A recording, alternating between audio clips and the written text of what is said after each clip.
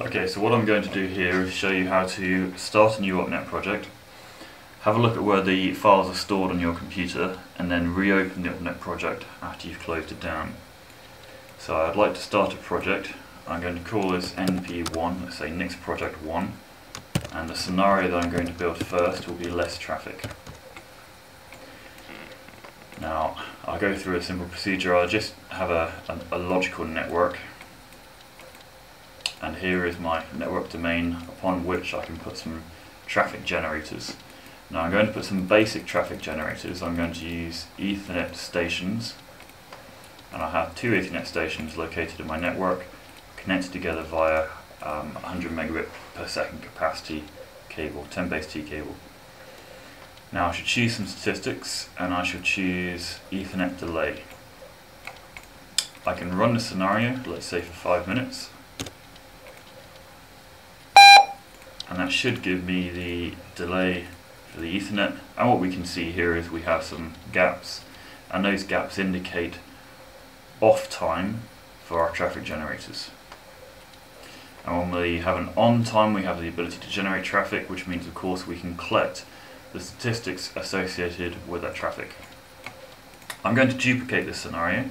I'm going to call it more traffic. And in this scenario, what I'm going to do is I'm going to select both of these workstations. I can do that by right-clicking on this workstation and selecting similar nodes, or I can left-click on here, press Control, and left-click on here. Then if I right-click on one of them, edit their attributes, apply changes to both of the objects. You must always tick this if you want the changes to be applied to all of the objects you selected.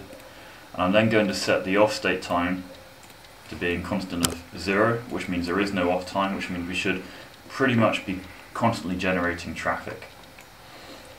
I'll OK that. We can see down the bottom that we have two objects changed. I can then rerun my simulation. And what we should see here is sort of this, we constantly have a value for our Ethernet delay because we have no off state time. So, I've now generated a project called np1 with two scenarios. One scenario is called less traffic, and we have the object palette open here, and the other scenario is called more traffic. So let's close down this. I'll click save to save all of my changes, and let's have a look to find out where it's stored on our computer. So if I open up my computer, for me in my C directory, which is a directory where Windows is installed, and I have to go into Documents and Settings, and in there, for this particular user, I'm sat on a laptop, and my current user identity is laptop.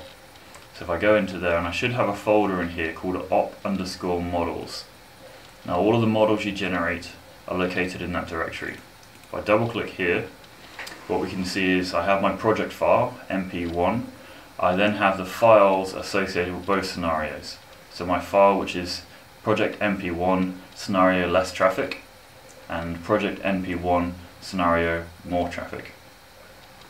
So that is where my files associated with my project are located, and that's where all of the files associated with your project will be located. So I close that down. Now I want to reopen it. Remember that my project is called np1. I go to open, and we should have, there it's already highlighted, np1, I click OK, and that reopens the file that I was just working on.